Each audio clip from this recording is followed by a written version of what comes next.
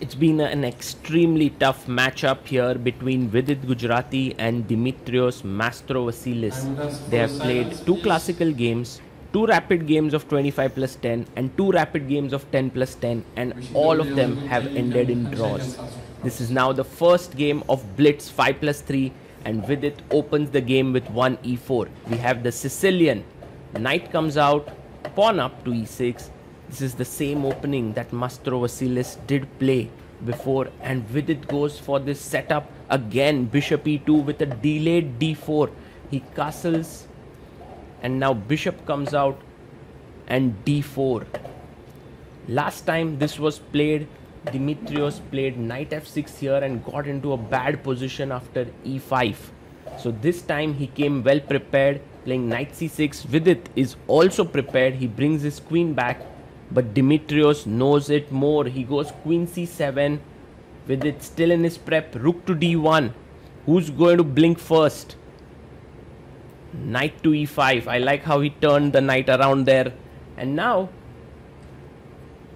the knight is actually very interestingly positioned. It can jump here. It can jump here. Also the bishop opens up. But one problem for black, which you must notice carefully, is that his pieces are not yet developed. So Vidit can actually try and take advantage of that fact. He's thinking here.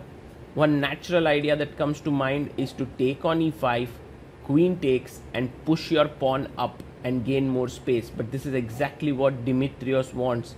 His bishop is coming out here, then his knight can come out. So this is the way in which he wants to continue. Vidit does take the knight, queen takes, and now maybe not f4. It's a bit too rash to do that straight away.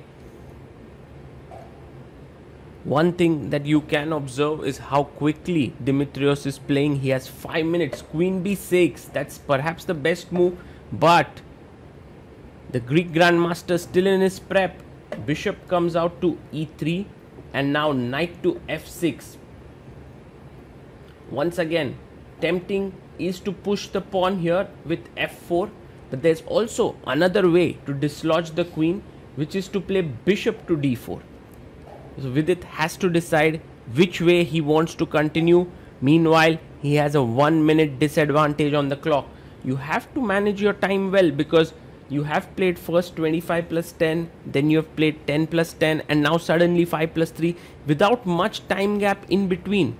So when then that starts to happen, you need to adjust to it very quickly. In many of the lines in such positions, a4 is a move to be considered. That should definitely be taken into consideration. But right now, e4 pawn is under pressure, and if you play a move like f3, then black can already start pressing here with b4. So Vidit goes bishop d4, and Dmitrios makes his move instantly once again. It's quite unnerving when you're playing your opponent who is so well prepared. You're on move number 13 and he has blitzed out all his moves. It's such a important game. You have to keep your mental fortitude. Rook takes b8. Now Vidit has two options at his disposal. One is to play f3 to solidify his center. The other one is to push his pawn to e5. Which one is better? He pushes his pawn to e5. Now very important for Dmitrios is to come here with the knight, because after takes, he's attacking this pawn, and even if you save it, it's not easy to play a4 because there's always bishop c2. So this is a critical moment of the game. If he plays knight e4, he should be fine. But if he goes knight d5, which is looking the most natural move, then Vidit can take and hit the queen side with a4. And with lack of development already, the rook entering the game, the bishop looking here, it can get very nasty. And you can see that the Greek Grandmaster now taking his time, and rightly so. He must figure out all the intricacies before making the move. This could be the critical moment of the entire game. He has 4 minutes 15 seconds. Vidit has 2 minutes 53 seconds. Look at the focus of both the players. It's as if they have zoned out from the entire world and focusing on just this game. Oof, he blunders. Will Vidit be able to find this? Knight takes d5, bishop takes, and now a4. Yes, he finds it instantly. What a move, a4. You can't even play b4 because bishop takes a6 is hanging. And notice carefully how this bishop controls the pawn. So even if you take here, I can take back and the rook cannot take this pawn. So it's a perfect position for white. He goes bishop e7 and he's hoping that Vidit does not do something very drastic and that he can castle. If black can castle and get d6 here, he should be fine. But Vidit's not going to allow that. After AB, all you need to do here is stop your opponent from castling. And how do you do that? Well, of course, you need to get your rook to the 7th heaven. The 7th rank is where the rooks thrive. And here, if you castle, then rook takes pawn is hanging. So can Vidit play that? Of course, he should be able to do that. But he's thinking. And he has 2 minutes 17 seconds. He's taking a bit of time unusually, but I can understand that he doesn't want to miss his opportunity here. There could be some tactical blow like, bishop b5 takes and check back, but there is already a bishop looking on that square. So he's trying to observe very carefully what all he can do. Maybe there's a bishop a7 intermezzo. No, he finds it. Rook a7. That's a good move. Rook a7 played, and now Dmitrios needs to use his time wisely to come out of the problems that he has. Let's try to consider what are the options that are there at his disposal. One option is to play rook b7 to offer a rook trade. That your rook is active, I want to trade it. But after take, bishop takes b5, it's already better for white. Okay, so that does not work. What else can be done? A good idea can be bishop c6. With this move, what you have done is you have supported everything, and next move you want to castle it out. However, here is a classy move for white, who doesn't care about his pawn structure but plays bishop f3. And now you cannot castle, because if you do so, I'll simply take and win your bishop. That is game over. And if you take on f3 here and think that you're spoiling my structure, your problem still persists that this pawn is weak and you cannot castle. So there are so many problems here with the bishop going back as well. What is the other possibility? Maybe you can go b4, and this is definitely an idea that you want to remove this pawn from the attack of the bishop. But once again, I can go bishop f3. This is a very recurring idea, because if you can get rid of this central bishop, then this rook can activate, and this is a weak pawn there. I think the best that black can do is just castle, give up this pawn, and hope to survive after bishop g5, that this endgame is holdable. Not easy, but maybe that is the best. Apart from this, one idea that could be played is h5 to activate your rook from this side, maybe with h4. But it does not solve any of your problems related to the king and d7 pawn. But look at the time. Dmitrios has taken 2 minutes on the clock already and has not come up with a solution. Lastly, and maybe worthy of consideration, is f6. However, with this move, it's already feeling like your position is getting too weakened, and you can even provoke g6 and then fall back. Bishop f3, because now e takes f6 is also a threat. So Vidit has many good options here, and now Dmitrios needs to move. He's gone down to 1 minute 30 seconds. He plays h5, and we had spoken about this move. And here Vidit has a very nice move, which is because black did not improve anything in his position, he can drop back his bishop. Firstly, stopping rook at 6, but more importantly, opening up the rook and threatening bishop f3. But bishop e3 is such a tough move under such pressure to find. It's a backward move, but Vidit finds it. This is great chess by Vidit Gujrathi. He's playing almost a flawless game, taking his time, and now bishop f3 is really a powerful move, because when you take here, my rook will get activated. What is Dmitrios going to do next?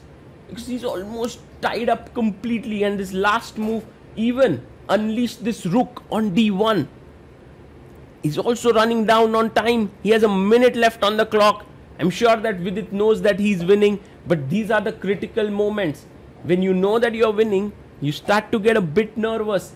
You start to get a bit shaky, and this is where you have to maintain your calm. Now 45 seconds for Mastrovasilis. And he's unable to find a move. That is the worst situation that you can be in. Maybe good or bad. I think you need to strike in the center with f6. No, he goes h4. But now can Vidit play this move, which looks aesthetically not so good, but it opens up this, and it's an important move. Bishop f3 to remove the kind of glue in black's position. This bishop is the most important piece that is there.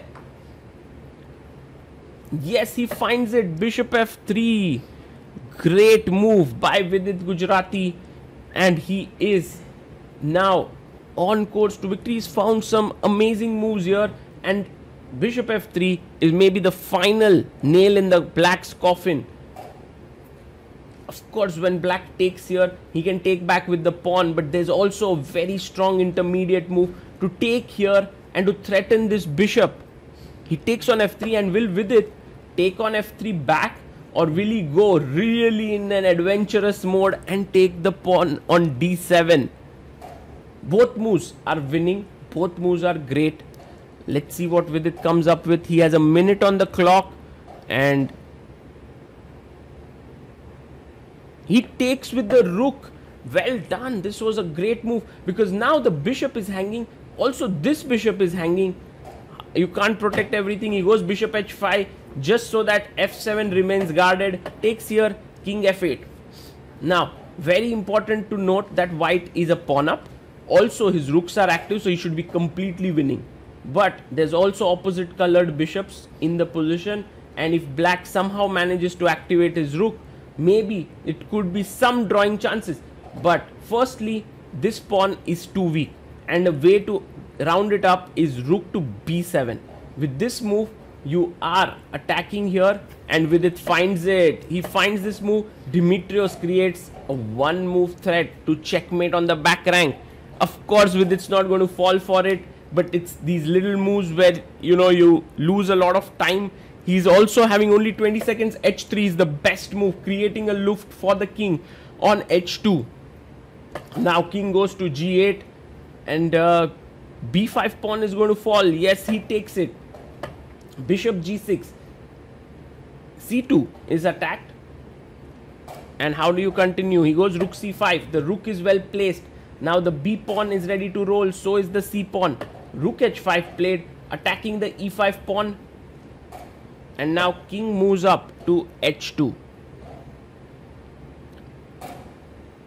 King h7 played. It's now a matter of sort of technique.